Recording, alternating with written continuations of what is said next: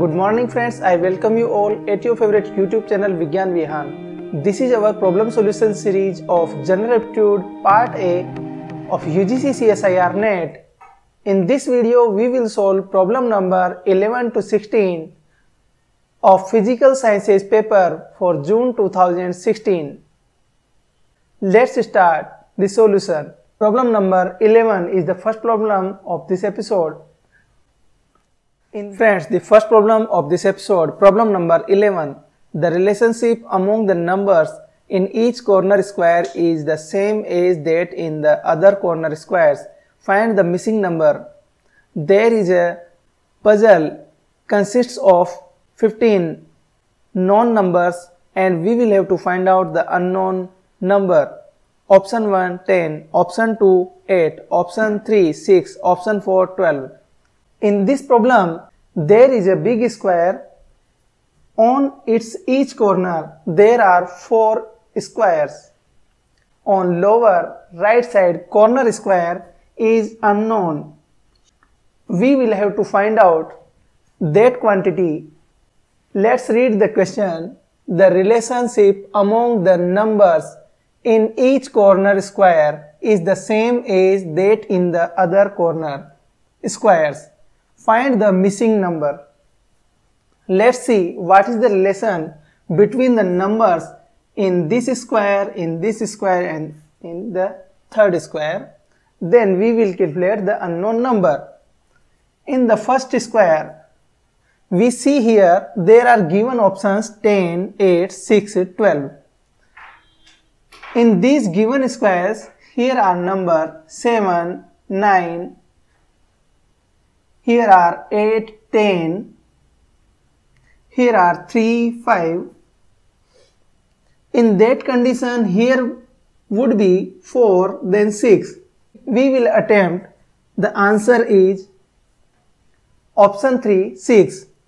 We will reconfirm it that what is the real logic between those squares. Then add all 4 numbers of a small square. You will get 7 plus 9 is 16, 13 plus 15 is 28. We add 16 plus 28, you will get 44. The sum of the squares numbers. For the second square, we will calculate 8 plus 10, it is 18, 14 plus 12, it is 26. Add the number 18 plus 26 is now 44. The whole sum of the numbers of this square is 44. For the third square, it is 3 plus 5, it is 8. For 11 plus 25, it is 36.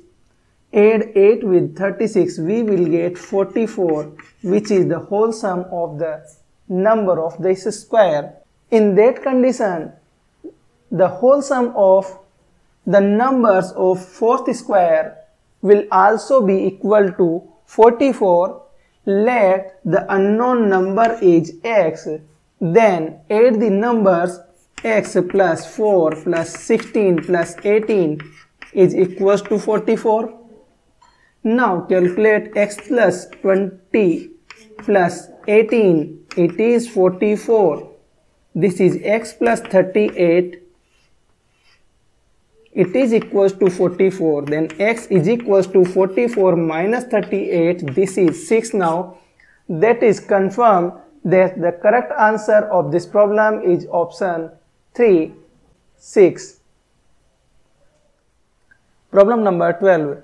Which of the following best approximates sine 0.5 degree? Option 1, 0.5. Option 2, 0.5 multiply with pi by 90. Option 3, 0.5 multiply with pi by 180. Option 4, 0.5 multiply with pi by 360. Here is the next problem of this episode, problem number 12. This is an easy problem. We will have to calculate that the approximate value of sine 0.5 degree, the value of Sine 0.5 degree may be calculated by the series of sine. Sine of x value can be calculated by x minus x cube by 3 factorial plus x power 5 by 5 factorial minus x power 7 by 7 factorial plus. This relation can be used only when the x angle is in the unit radian.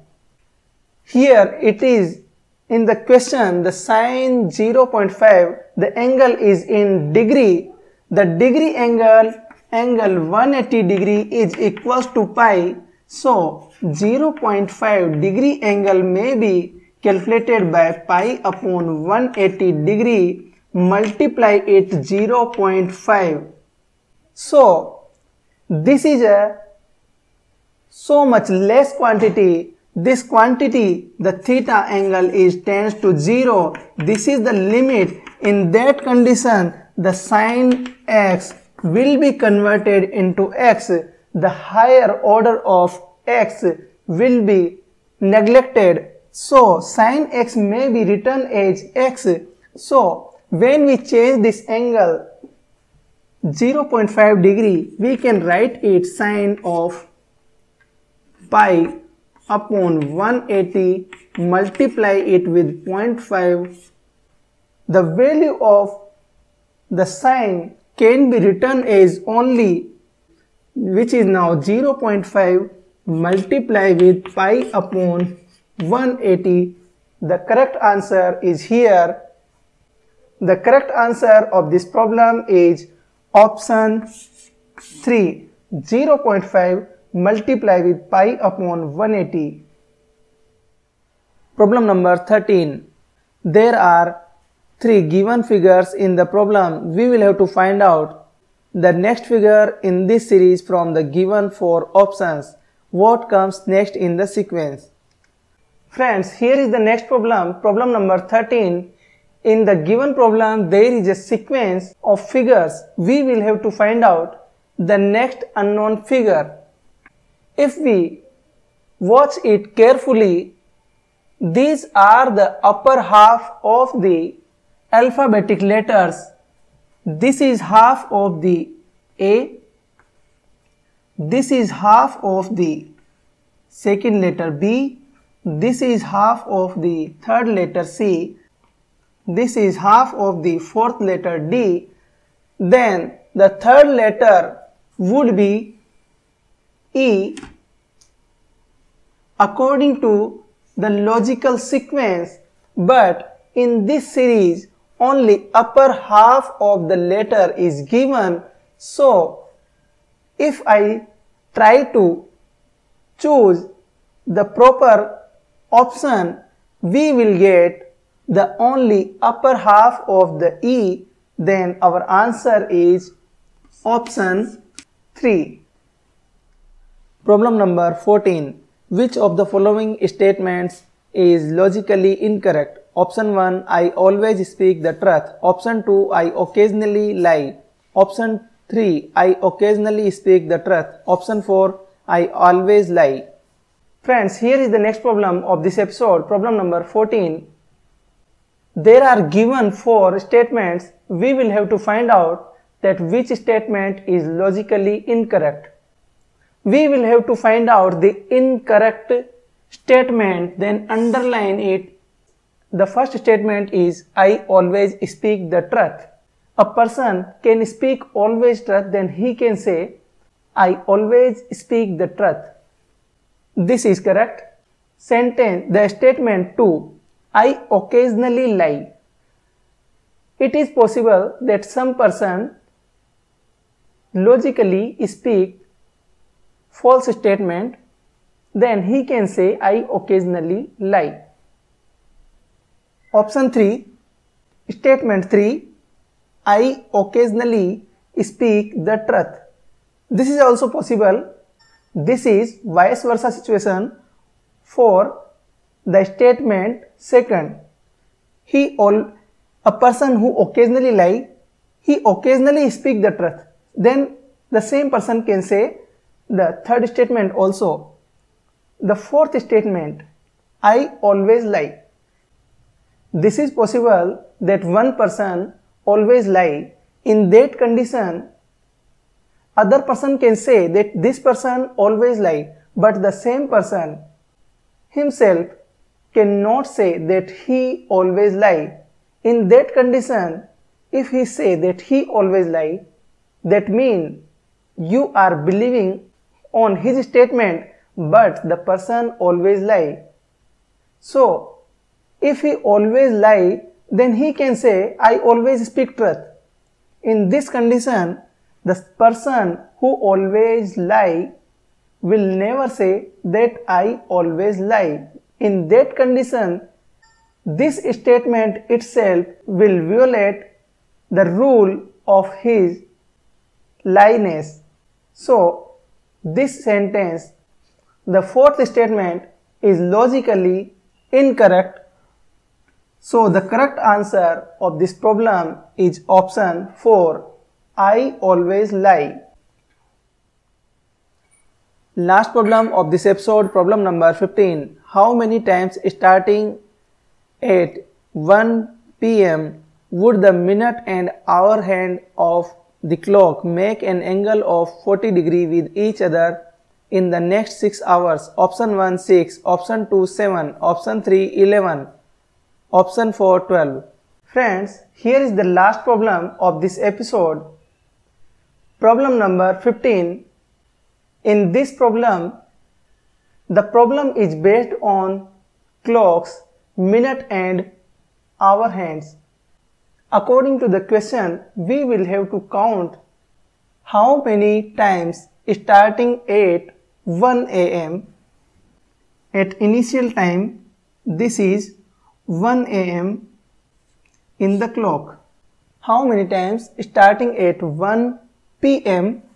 okay, would the minute hands of a clock make an angle of 40 degrees with each other in next 6 hours? Then the last time is 1 p.m. plus 6, that is 7 p.m. So this is 7. We will have to count for how many numbers there would be angle 40 degree between hour hand and minute hand. First we calculate the angle between those two hands. From 12 to 3 it is 90 degree. Divide it by 3 to get the angle between 12 and 1. We will get 90 degree upon 3. This is 30 degree. So initially it is 30 degree. So when the minute hand moves towards 1, 2 and then 3, in that condition, when the minute hand goes to somewhere between 2 and 3, it would be 40 degree angle. This is count 1.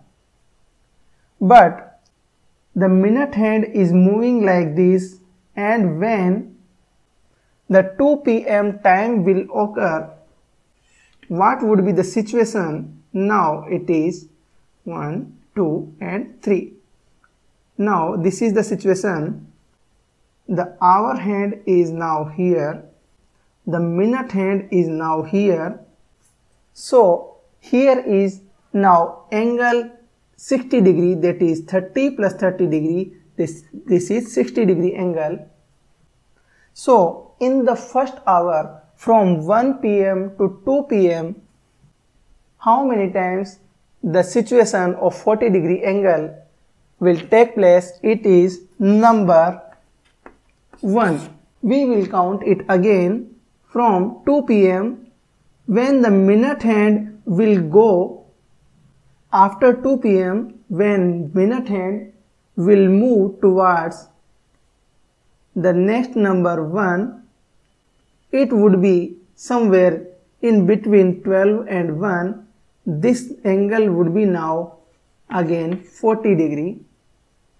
This is count plus 1.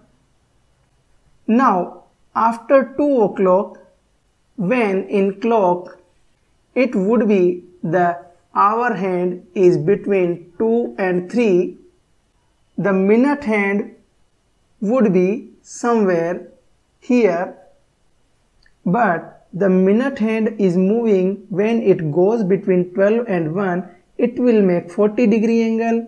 Then in the next situation, when the minute hand will go and move towards 3, 4 like this, and again the same situation will occur. This is plus 40-degree angle, it was minus 40-degree angle.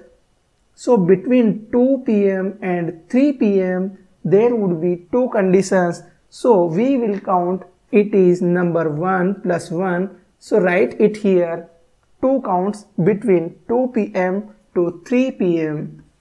Similar situation will be for other hours also. We can count it again. For the first condition it is minus 40-degree, for second condition it is plus 40-degree. We will count it 2 counts after 3 p.m. and before 4 p.m. It is now 4 p.m. So after 4 p.m. you can count it again. The hour hand is here. The minute hand would be somewhere here for minus 40-degree, and for again it is plus 40-degree.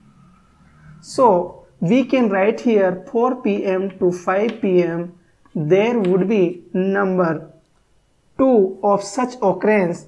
Here in the first figure, here it is from 1 p.m. to 2 p.m. 1, from 2 p.m. to 3 p.m. 2, from 3 p.m. to 4 p.m. it is 2, from 4 p.m. to 5 p.m. it is 2. In the similar situation for 5 to 6 also, this is count 2. Now we start it again from 6 p.m. On 6 p.m. the situation is that minute hand is on 12, the hour hand is on 6. Now the minute hand will move from 12 to 3 and to 4 to 5. Between 4 to 5 the minute hand will make minus 40-degree angle. When this minute hand will move and goes between 7 and 8, it would make again 40-degree angle, but this time it is plus 40-degree angle. Before it will go to 12 when it would be 7 o'clock. So before making 7 o'clock there would be plus 2 such condition where there would be 40-degree angle between minute hand and hour hand. So we can add these times to get the answer 1 plus 2 plus 2 plus 2 plus 2 plus 2, that is 11 times. The correct answer of this problem is option 3, 11. Friends, you can download the paper in PDF form from the Google Drive link given in the description below. Keep practicing. Thanks for watching our video. Please like this video. If you like this video, please share it with your friends. Please subscribe this channel and don't forget to tap on the bell icon so that you can get notification. Thank you.